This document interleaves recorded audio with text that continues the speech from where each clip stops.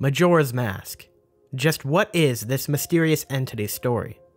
In my last Majora's Mask theory, we delved into the mask connections to the Happy Mask salesman, and the extent of Majora's relationship with the world of Termina. And while that's all fine and good, on closer inspection I've discovered there is still much more of this story to tell. The story of the true origins of Majora's Mask, and its hidden connection to the world of Hyrule that has been swept under the rug. Before we can look into Majora's history, however, first we must unravel another. There has long been a theory known as the Tetraforce Theory. It originates from the simple observation that on the Hyrulean shield design from Ocarina of Time, there used to be a golden triangle displayed at the bottom of the crest. A triangle that when applied to the Triforce on the upper half of the shield, makes a complete shape. This theory has been kicking around the Zelda community for quite some time now, and I have always personally found it quite interesting. While its origins of a fourth triangle at the bottom of a shield design might not be the most concrete of evidence, the shape of the Triforce alone raises this question of a potential fourth piece long before the shield even came into the picture. Why is there a hole in the middle of this sacred relic? It could be to balance out the flagship characteristics of the Triforce, or it could be to warn of the dangers that come from embracing any of these virtues too vehemently. The Tetraforce theory isn't nearly as popular nowadays as when it was first proposed. This is primarily due to the removal of the triangle at the bottom of the Hyrulean Shield crest in subsequent game releases, and some, as far as I can tell, false information spreading around about series creator Shigeru Miyamoto openly denying the existence of a fourth Triforce piece. In reality, I can't find any evidence of such claims from Miyamoto, but if you do know something more, please let me know in the comments. But for now, I think it's fair to say that the existence of a fourth Triforce piece to perfect this shape and turn it into a Tetraforce cannot be outright denied. And while you can look at its removal from future shield crests in almost all games following Ocarina of Time as a way of softly denying this theory, you could also see that as a simple design change. Because why would they continue to show and include a detail in later games when Ocarina of Time and its sequel have already told the whole story? This world was created by three goddesses during the time of chaos. Din, the goddess of power, created the land. Nehru, the goddess of wisdom, created order. Furor, the goddess of courage, created the diverse inhabitants. Upon leaving the world, the goddesses left behind the Triforce, three golden triangles. It is said that any wish the possessor of the Triforce desires will come true. A strong heart, innate ability, and a balance of the three virtues are required to be granted a wish. To have a Triforce piece, one needs a corresponding god and virtue. So, if a fourth Triforce piece really does exist, who is that god, and what is their virtue? Many have questioned if that fourth piece could belong to the goddess Hylia, and if her virtue could be time, an element that is a powerful recurring theme in the Zelda series. And while that is a decently sound conclusion, it's not mine. Hylia is a guardian of the Triforce, not one of its direct creators. The Triforce and the world of Hyrule were created by the original goddesses Din, Nehru, and Furor. In this sense, Hylia seems to be on a lower hierarchy of power than the three golden goddesses. But that leaves us with the question, who else could be this fourth god? Majora. Think about it. Who else in the Zelda series fits the description of a god besides Hylia and the three golden goddesses? Maybe Demise, but I feel like he falls more under the category of demon than god. Majora, on the other hand, as we discussed in the last theory, has many clues hinting at its origin as a powerful deity. So, we have our god, but what's their virtue? Well, isn't it obvious? Chaos. Look at Majora's behavior in the final boss fight. Sporadic, ever-changing, unpredictable. Look at what Majora did to the land of Termina. The unease and disarray it brought not only to the present-day land, but also to the past kingdom of Akana. Look at Majora's motivations. It doesn't control the Skull Kid and attempt to bring down the moon on Termina to gain some power or dominion. It does so because it thinks it's fun. It thinks it's a game. This world was created by three goddesses during the time of chaos. Finally, these words from Hyrule Historia. Why is Majora not mentioned in the legend of Hyrule's creation, or among the ranks of the three golden goddesses? Maybe because it predates them. Maybe because they were created to stop it. Or maybe because this is a legend, and legends can be warped. The fourth Triforce virtue is chaos. For too much of any of the three, power, wisdom, or courage, can only lead one to madness. Now, let's look at how what we have devised fits into the bigger picture. According to the Happy Mask Salesman, Majora's Mask was used by an ancient tribe in hexing rituals before its power became too great, and it destroyed them. He goes on to explain that the calamity brought by Majora's Mask was so great that our ancestors who feared this sealed it within the eternal darkness, so that it would not be misused.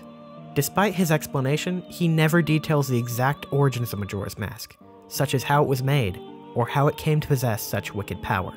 My theory is that the mask itself was crafted by one of two parties, but that the spirit that now inhabits it is the goddess of chaos, Majora.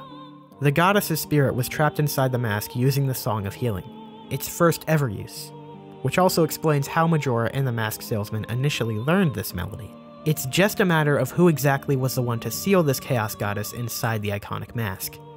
First, the obvious answer, the Ancient Ones.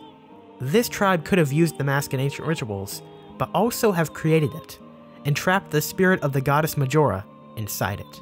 In anger at being imprisoned in a mask, Majora would have lashed out against the tribe, slaughtering them in the process.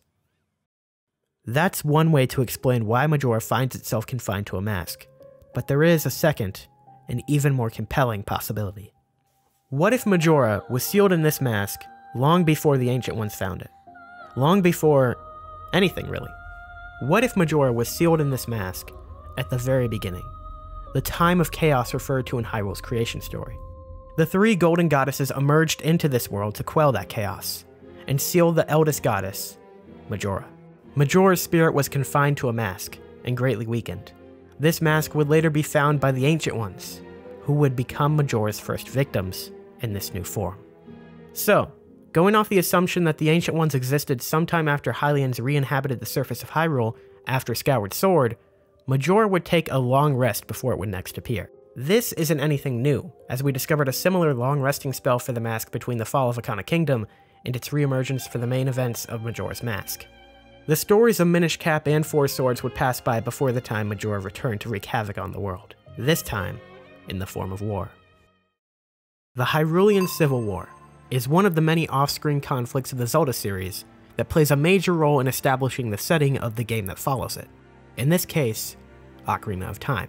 Not many details have been revealed about this war, such as how it started, how long it lasted, and how it ended. The little information we do learn about this war between the inhabitants of Hyrule comes from the text detailing Link's backstory in Ocarina of Time. Some time ago, before the King of Hyrule unified this country, there was a fierce war in our world. One day, to escape the fires of war, a Hylian mother and her baby boy entered this forbidden forest. The mother was gravely injured. Her only choice was to entrust the child to the Deku Tree. An ununified kingdom, fighting amongst themselves, leading to their downfall. Now, where have I heard that before? The Kingdom of Akana, a parallel worlds version of the Kingdom of Hyrule, a kingdom that was toppled by its own squabbles over power. And just as is implied in the Hyrulean Civil War and the Shadow Temple, fought against deadly shadow folk, spying on the kingdom from within. The parallels between the two are too strong to deny. And just as I explained why Majora is likely behind the fall of Akana, so too do I think the Hyrulean Civil War might just be the first instance of this same chaotic influence. After a long rest, the Goddess of Chaos finally reappeared, and decided it was about time to have some fun. Majora expanded its influence over every citizen in Hyrule. People across the land began to become restless and uneasy. The royal family sought more power through border expansion. The Sheikah tribe sought more recognition and to be seen as more than shadow assassins. The Gerudo found themselves longing for a non-desolate home, like the green fields of Hyrule. The list goes on and on. Everyone began to seek something they didn't have, but their neighbors did. This is the true origin of the Hyrulean Civil War, a mirror image of what Majora would later do again in its own parallel world. Majora is the fourth golden goddess of Hyrule. The bearer of the lost piece of the Triforce, disgraced and trapped in a mask, it would return from a long slumber aeons later to do what it does best, plunge the world into chaos. That leads us to the final piece of the story. How Majora was sealed away in the eternal darkness. It is implied in the backstory of Ocarina of Time and the non-canon Zelda manga for the game that Link's father was a soldier who fought in the Hyrulean Civil War. Now, it's been debated if the title The Hero of Hyrule and their connection to the Triforce of Courage is something that's passed down by blood or by spirit. But considering the Ocarina of Time Link reappears in Twilight Princess as the Hero of Shade, an ancestor of that Link, I don't think it's that much of a stretch to assume that the title and connection are inherited by bloodline, at least at this point in the timeline. So you can probably see where I'm going with this, but yes, I think that Link's father also served as a hero that saved Hyrule from total chaos. However, he was unique from both his predecessors and successors. He was the only one that was ever able to tap into the Triforce's full power. Let me remind you that Majora's Mask plays a fair game. In Termina, it doesn't allow Link a fight without first offering him a chance to even the playing field, and it did the exact same here. Link's father, the hero of the Civil War, challenged Majora with a balance of power, wisdom, and courage. But Majora, knowing its own power, and wanting a fair and glorious battle, offered Link's father the missing piece, the Triforce of Chaos. In doing so, Majora created an unstoppable warrior, the Fierce Deity. What followed was a gruesome battle, showing the incredible strength Majora had granted this hero, essentially turning him into a demigod. But for all the power this Triforce piece granted, in turn, it consumed in madness, an inability to control oneself. Its corruption of the three balanced virtues leads the bearer into an uncontrollable state. The deity decimated Majora in their final battle, but holding on to the sliver of humanity left in him after being consumed by this power couldn't destroy the mask. He, the Hylian hero, the Fierce Deity, sealed Majora away in a realm known as the Eternal Darkness, but in doing so, also had to seal himself away. Thus, the world lost a god, a Triforce piece, and a hero. But from here, the story does go on, just not in Hyrule. The Eternal Darkness is a term used in the original Japanese translation explaining where Majora was sealed in its origin story. In the last theory, I speculated that Hyrule's sages might have carried out this seal, but when factoring in the Fierce Deity and the question as to why Majora would carry this mask during the events of its game, I believe this outcome makes more sense. Also, notice the fact that the Eternal Darkness has never been mentioned as a plane of existence outside of this antidote in Majora's Mask, maybe because its existence is unbeknownst to anyone outside of Majora and the Fierce Deity. What follows after Majora and the deity are sealed away in this mysterious realm is as we explored in The Truth Behind the Happy Mask Salesman, the birth of a new world out of darkness, a cycle of events all too familiar, and finally, a hero challenging this broken god of chaos one last time. Link assumes the form of the Fierce Deity through a mask, unlike his father, who absorbed Majora's Triforce piece and became it. Link was able to destroy the spirit of Majora once and for all because of his father's sacrifice. Giving his own life and holding on to his humanity allowed Link to overcome the madness of the Fierce Deity, by not becoming it, but by channeling its power through a mask. Link saved Termina with his father's spirit right by his side. That's my theory on the surprisingly deep origins behind Majora's Mask and the Fierce Deity. But one more thing I wanted to share was a story that could be interpreted as inspiration behind this tale if it turns out to be true. Shinto is a religion practiced throughout most of Japan, and has taken direct influence on many different types of Japanese media. When writing this video, I became curious if there might be any parallels between the story I had uncovered here and the mythology of Shinto, and what I discovered was quite shocking. Amatsu-mikaboshi is often described as the Japanese god of evil. Amatsu-mikaboshi is neither god nor evil. Instead, he is a primordial force that existed before this world was formed. Amatsu-mikaboshi is a nebulous presence, and attempts to explain who or what he is are no less nebulous. At some point, he may have been the only force in this world. Amatsu-mikaboshi may be the primordial Great Void. He ruled the universe, if only because nothing else existed. Somehow, during the creation of the modern universe, his power was broken, but never completely disappeared. Instead, his aura or residue remains. An alternative myth suggests that Amatsu-mikaboshi was one of the imperfect children discarded by Izanami and Izanagi. Either way, Amatsu-mikaboshi is in the world, but not of the world. He has no clear, official part or function to play. He doesn't even have a corporal form in which to manifest. He is a bitter, coldly angry, disenfranchised presence. He has no shrines, and is not of much relevance to the average person. Shinto is a spiritual system that values harmony.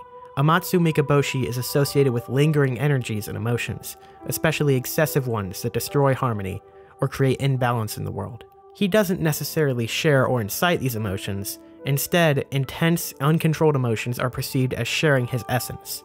They are magnetically attracted to Amatsu-mikaboshi, as he is to them, because they are made of the same stuff and potentially have the same effect: destructive disharmony. Thus, excessive anger, envy, even love, which potentially leads to unhealthy obsessions, is perceived as belonging to Amatsu-mikaboshi and expressing his essence. Shocking, isn't it? Just how similar some of the portions of this myth about Amatsu-mikaboshi are to the theory about Majora's Mask I explained to you here today. Of course, not everything matches up, but what did just surprised me so much. Anyway, that's the theory, guys. I hope you enjoyed it. If you did, don't forget to subscribe to the channel if you have not already. It really helps me out in continuing to grow and continuing to make videos like this one right here. So if you enjoyed it and you haven't yet, make sure you hit the little red button below this video. You're just doing a huge solid for me, and I very much appreciate the support, guys. Thank you. Beyond that, as always, I want to hear what you guys thought in the comments down below. Did you like some parts of the theory? Did you not like other parts of the theory? Did you love the whole thing? Did you hate all of it? If you did, I'm sorry, and my bad. Again, if you liked the video, make sure you hit the like button too, because YouTube likes it when you do that and shares the video around more, and that means more people get to see the theory, and that's a big thumbs up for me. Also, throughout this theory, I referred back to another one I did a few weeks ago at some points, and if you haven't seen that one, that'll be linked at the end card for this video, and I'm sure it's already been linked in like the cards for the video too, and you can just go find it on the channel too if you want. It's the truth behind the Happy Mask Salesman. Really fun video as well, so if you like this one, you haven't seen that one yet, perfect place to go next. If you think I'm a pretty interesting person for some reason from just listening to me talk about this Zelda theory, you can find me on Twitter at XenogamerYT, join the Discord server with the link in the description below, and follow me on Twitch for streams every Friday to just learn more about me, I guess, and just hang out some more and have some fun, you know? It's a fun community. Join us. And that's about all I have here to say today, guys. I hope you enjoyed the video. I know it's a bit of a longer one. Also, let me know in the comments, do you enjoy like longer theories or like shorter ones? Because it's always good to like know, I guess. So just let me know again. Let me know, you know. And again, thank you for watching the video. I probably said that a bunch at this point, but thank you, thank you, thank you, thank you. Have a great day. Thanks for stopping by, guys, and I will see you later. Bye-bye.